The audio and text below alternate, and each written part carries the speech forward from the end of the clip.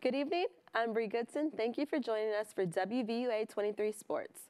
Cleveland Cavaliers guard Derrick Rose is reportedly taking a leave from the team to evaluate his NBA future. Rose is currently out because of an injury and would miss at least 2 weeks. If Rose retires, he would leave the remaining 6 years and about $70 million from his Adidas shoe deal on the table. Rose has appeared in 7 games this season and is averaging 14.3 points per game. Saturday night, after many ejections and an injury, Alabama ended up playing 3-on-5 against Minnesota in the Barclays Center Classic. Just 6 minutes, 21 seconds into the second half, a fight broke out involving Minnesota's Dupree McBrayer and Alabama's Dazon Ingram. Not even 27 seconds earlier, Minnesota's Nate Mason and Alabama's Colin Sexton both received a technical foul for jawing at each other, with Mason being ejected. 5 players came off the bench, which also resulted in them being ejected from the game. Ingram had 4 fouls at the time of the scuffle and fouled out. Alabama also ended up losing John Petty to a leg injury, which left them with only 3 players.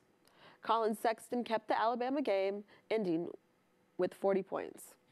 Alabama will play Louisiana Tech Wednesday at 7 p.m. at Coleman Coliseum.